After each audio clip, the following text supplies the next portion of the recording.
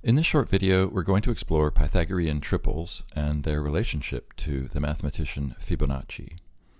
Now, if there's one theorem that high school students remember after leaving high school, the Pythagorean theorem, usually expressed as a squared plus b squared equals c squared, but that only makes sense if you have a diagram of a right triangle in front of you, where the legs of the right triangle are labeled a and b, and the hypotenuse is labeled c. Now, a Pythagorean triple is a set of three whole numbers that satisfy the Pythagorean theorem. The simplest, and by far the most commonly used, especially in high school math problems, is the Pythagorean triple 3, 4, 5. Now, it's easy to generate more triples just by taking one triple that you already know and multiplying each number by the same amount. This is equivalent to creating similar triangles. So we could have 6, 8, 10 just by multiplying each of 3, 4, 5 by 2, or 9, 12, 15, etc. Now, typically, we distinguish between the first one in that list, 3, 4, 5, and all the others generated this way by referring to the first one as a primitive Pythagorean triple. In particular, a primitive Pythagorean triple has no factor common to all three numbers. So how do we go about finding other primitive triples? Well, many mathematicians over the centuries have come up with methods, and here are a couple of them. Fibonacci's method. So Fibonacci was a mathematician who wrote in the early 13th century, and that was well over 1,000 years after Pythagoras. So a lot of other mathematicians had looked at Pythagoras, but Fibonacci noticed something that maybe some of the others hadn't, which is that perfect squares could always be represented as a sum of odd numbers. So in particular, n squared is just the sum of the first n odd numbers. So for instance, in the middle of the set of equations below, we can see that 4 squared is just the sum of the first 4 odd numbers, 1, 3, 5, and 7. Now, if you take the rows of this table, whose sums end in odd perfect squares, then you get a Pythagorean triple. So, for example, the row ending with 9, 1 plus 3 plus 5 plus 7 plus 9, can be broken into two parts, where you have 1 plus 3 plus 5 plus 7, and then plus 9. Now the first 4 add up to 16, which is a perfect square. So we get 4 squared. And then the 9 is obviously a perfect square, and we have 3 squared. And there's our perfect, or our Pythagorean triple, 3, 4, 5, or 4, 3, 5. The order doesn't really matter too much. Now the next one that follows would be the one that ends in 25. So when you add up the odd numbers from 1 to 23, you get 144, which is 12 squared. So there we have another Pythagorean triple, 12 squared plus 5 squared equals 13 squared. And repeating this process every time the sum ends in an odd perfect square results in the following Pythagorean triples. Now, I've placed the numbers within the triples in increasing order because that's the way we're more likely to say them. And here are the first 8. We have 3, 4, 5, 5, 12, 13, 7, 24, 25, 9, 40, 41, and then a few more. And those first 4, certainly the first 3, are worth remembering for any high school student because they show up so frequently, and multiples of them show up so frequently on high school tests, and also on math contest problems too.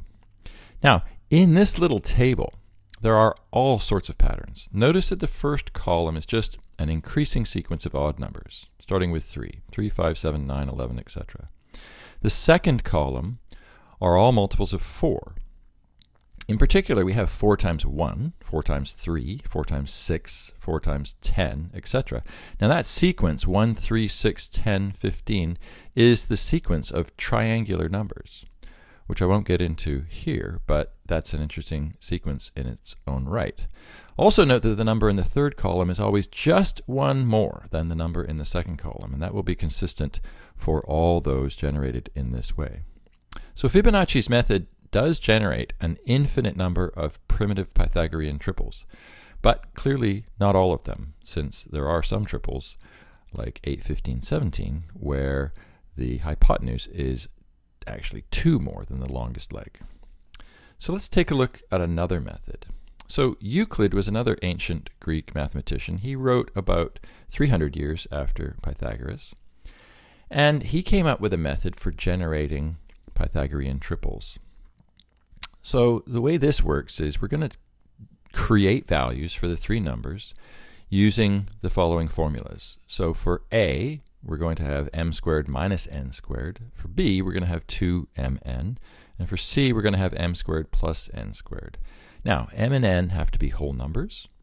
And for obvious reasons, m must be larger than n. If m were less than n, then a would be negative. If m was equal to n, then a would be 0. We can't have either of those options. Now, exploring a first few possibilities that satisfy these conditions gives the following results.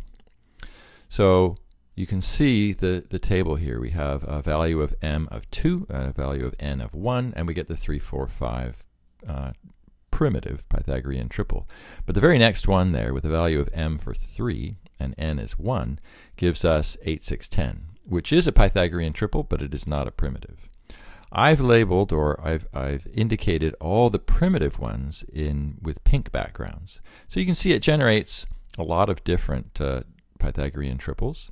Every row is unique, but some are primitives and some are not primitives. Now, there are some other patterns here too. The values of B are always even here, but the values of A are sometimes even and sometimes odd. For all the primitive triples, though, the values of A are odd. Now, it is actually possible to come up with a rule for which values of m and n will generate primitive triples. Notice that for all the primitive triples, m and n are relatively prime. That means that they have no common factors. However, this alone isn't sufficient to generate a primitive triple. We can see that right here with 7, 1. Those are relatively prime, but it didn't generate a primitive. In order for it to generate a primitive triple, we need one additional condition, which is that either m or n must be even. All right, so for 6, 1, that generates a primitive. For 7, 4, that generates a primitive. 7, 2, that generates a primitive, etc. All right. Looping back to Fibonacci. Fibonacci is better known for the sequence that bears his name. The Fibonacci sequence starts with 1, 1, and every subsequent term is the sum of the previous 2. Here are the first 15 terms in the sequence, labeled using F and a subscript, 1, 2, 3, to indicate the first, second, third, etc. So F1, F2 are just 1, 1, as I said above, and then F3 would be 1 plus 1, which is 2. F4 is 1 plus 2, which is 3. The next one would be 5, and then 8, 13, 21, 34, etc. Now, this sequence has lots and lots of interesting patterns and lots of connections to nature. We're not going to go into that right here. But what does this have to do with Pythagorean triples?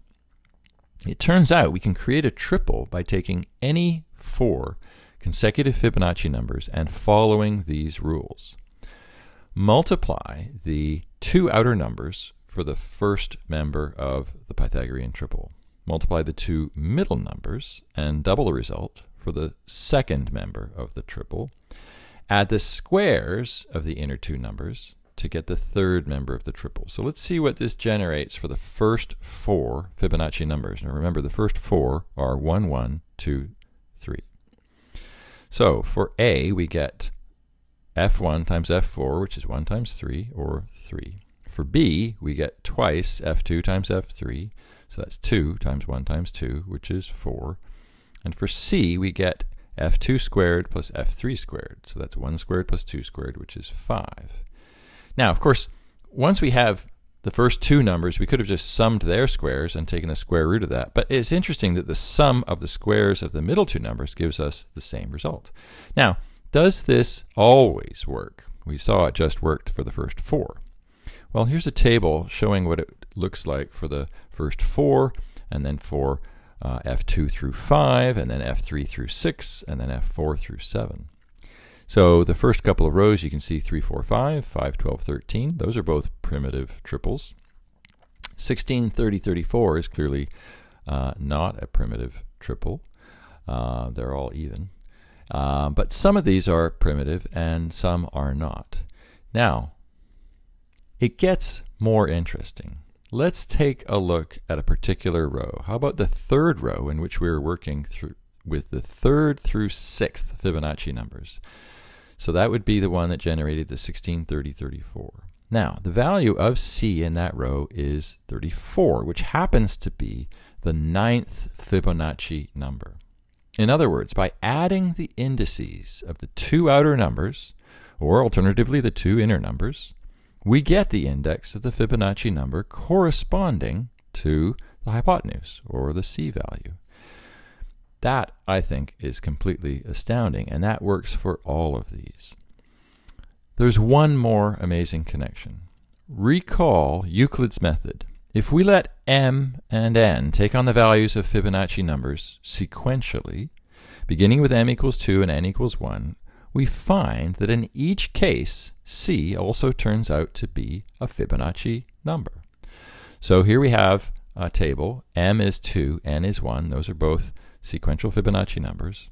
We get the primitive 3, 4, 5. For m equals 3, n equals 2, we get 5, 12, 13. And once again, we're not getting always primitive triples, but we are getting triples. So here we have 5 and 3 gives us 16, 30, 34.